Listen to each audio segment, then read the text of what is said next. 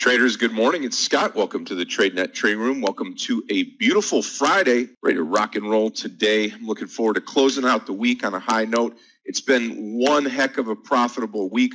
We actually had a wonderful trading experience yesterday afternoon, closing out the Thursday. And as we get into Friday today, should be good again. These markets just cannot stop. Nothing gets in the way.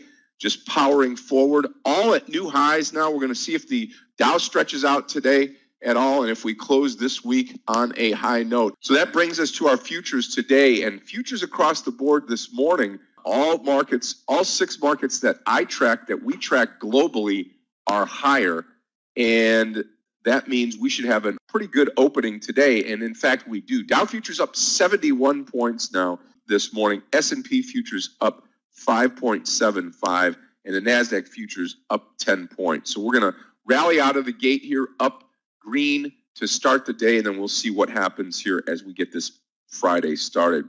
Market is about to start. As always, take a look at the S&P 500. We were going up and down yesterday, finished up eventually. Now take a look at the daily. Daily is very, very strong. Market's moving up. We also start with a small gap up today, about 0.2%. Market is definitely trending higher. And here we go. I'm posting BIP under 42.45. Never ever traded this stock, but we'll see how it does if it comes down. I'll take a risk with ILMN under the lows.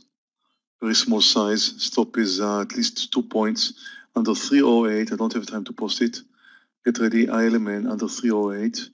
Did BIP trigger? I was busy looking at ILMN. I didn't see that.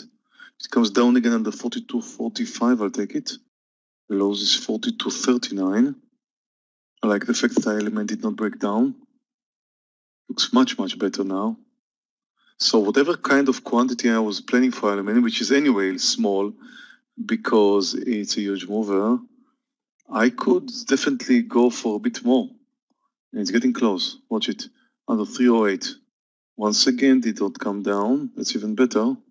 Not sure it will come down, but if it does, then it should be really interesting now. Great. Love to see it moving higher. Stock is down 14%. It's probably going to come down anyway. I'm short BIP, just touched under 45. We could have possibly a better entry point now to ILMN under 309 and possibly soon under 310. BIP stop is just 15 cents over the highs. I'm going to post beyond under 169 for a short. Getting ready to move out of BIP. I'm out of BIP. Small loser. Okay, here comes ILMN. Under 309 now. Under 309. We want to make sure it's coming down. It was over 312. 310, I'm not sure about whether this is an uptrend or a downtrend. I'm not sure. But 309 looks to me like it's going to be much safer. It's getting close. About to shorting now. I love the technical formation. It's just what I'm looking for at a stock to short, really. It's just a very cut, clear technical formation that usually, like 70% of the time, works out great for me. Doesn't look any better than this. A stock that is down 15%, moving up initially, failing to move higher as it should, because there's a lot of people who are averaging down their losses and stuff like that, and then comes down, shows me a very clear reversal, moved under the view up, now getting close to the lows. Here comes 308. Well, watch beyond. Beyond maybe coming down to, yes, and we broke, and we've got my target, and I'm getting ready for a partial. Any pullback now, if it moves a cent over 307. Watch beyond, it's getting close. I would like to show beyond under 169.